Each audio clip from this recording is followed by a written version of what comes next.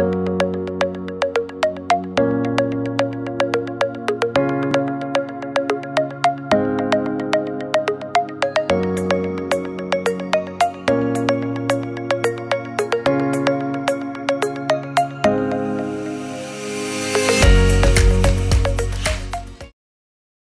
morning. Day 12. Fun with words 2. Today you will write more words with the ng, k and kwa sounds.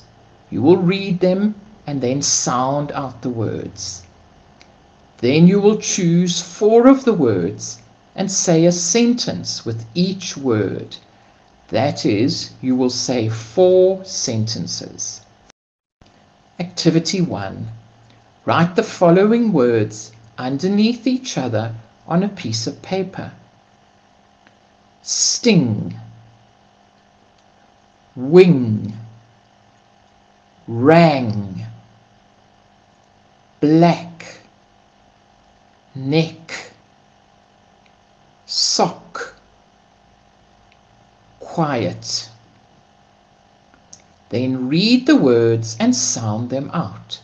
For example, st, I, sting.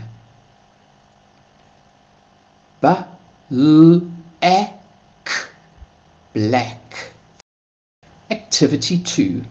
Read each word and then do any action that shows the meaning of the word. You could point to your neck to show the meaning of the word neck. Activity 3. You will choose 4 of the words and say a sentence with each word. You will say 4 sentences.